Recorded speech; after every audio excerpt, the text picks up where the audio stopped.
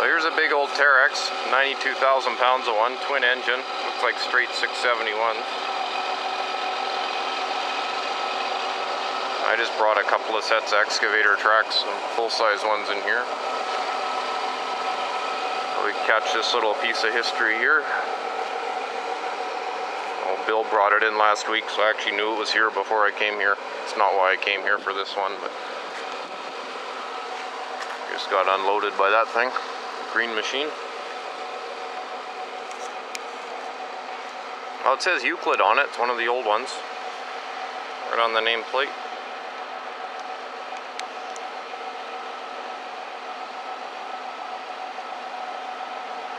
Yeah, these machines never took off around here, scrapers. Basically just to say the Vancouver, BC area.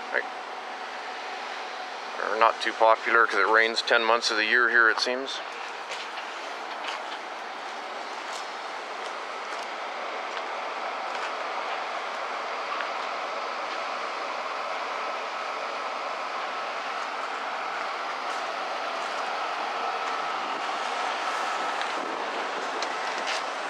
Boy, this would be a noise machine. A pretty noise.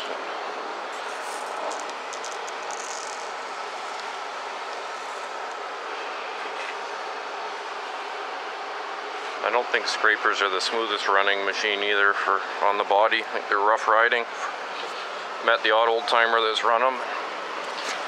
They're hard on the back.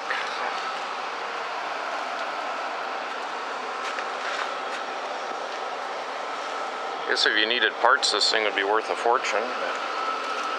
Maybe you Americans still run them or be upset that this thing's getting chopped even though it ran in here under its own power.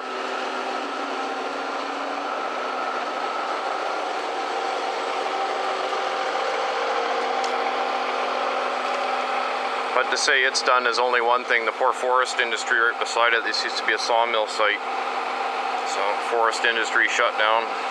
Become a scrap metal. Scrap metal shuts down all the construction equipment, the old stuff. Eternal change.